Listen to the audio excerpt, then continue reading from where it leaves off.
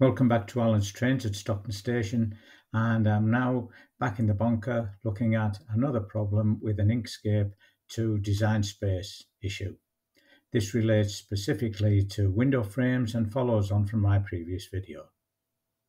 In this video, I'm again using the free Scalescenes kit, the Weighbridge and Call Office.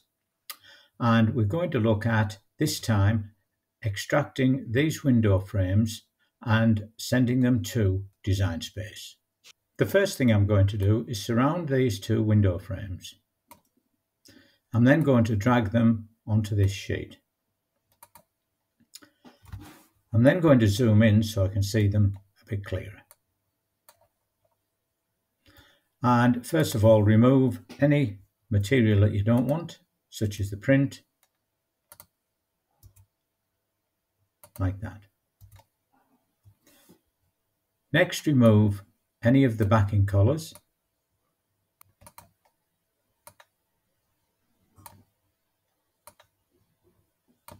Until you're left with the bare frames. So we'll just get rid of those masks. And at this point, I'm going to save that as an Inkscape file. But what I need to do is I need to copy that and then send it to another new document. So we then get another new document in Inkscape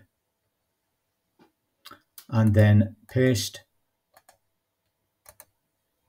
what we just brought along, and we'll zoom into that as well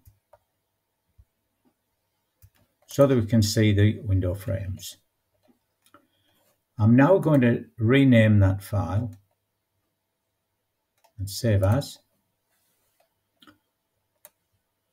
and I'm going to save this as file 60.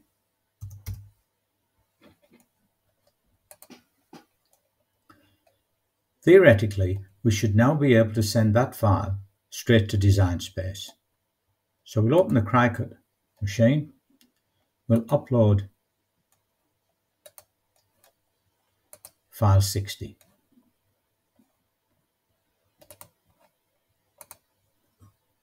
And as you can see, nothing loads into Design Space. So we'll cancel that and go back to our drawing. In previous videos, I've actually drawn around these to show that if you draw around them, then put them into Design Space, it works, but that's not the cure. If we take a look at one of these frames, so we just delete one, we only need one for this video. As in the previous videos, we looked at the fact that when we went to stroke paint, it wasn't in RGB like I've got this. And it also needs to be set at 0 in each of the colours. So make sure yours is in RGB and 0. And if it isn't, then it will be under CMS and then go to RGB. Now everything in there, if you click on them separately, should come up as those colours. And you will have noticed that it is a lot clearer to see. If we now send that to Design Space, so file save, then go back to the CRICUT Design Space, upload the image, file 60 again, and nothing. This has caused quite a bit of confusion for people. So let's go back to the Inkscape, and we'll now look at what the problem is. If you highlight this, in the bottom left corner, you will see fill and stroke, and it shows not applicable because you're not surrounding the object. So if we now object, it will show the stroke is showing, but no fill is identified. So click on fill and press on the cross, no paint. So now when we click on the object, we should see a black circle with, a white circle in a black square, fill none, and the stroke black. Now save the file.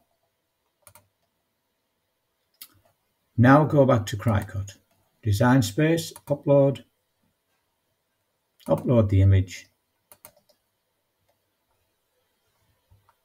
bring in file 60. You now have the window frame.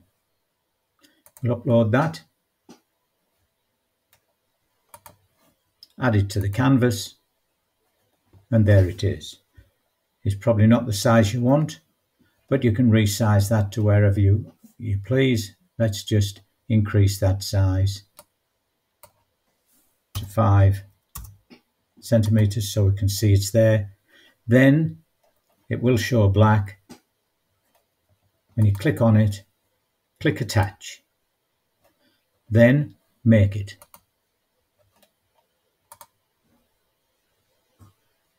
You will now see the window frame quite clearly on the CRICUT machine, ready to be printed or ready to be cut. So I hope that's helped.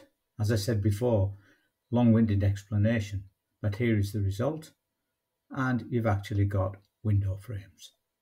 So I hope this helps with all of your Scalescenes PDFs down to Inkscape and into CRICUT Design Space.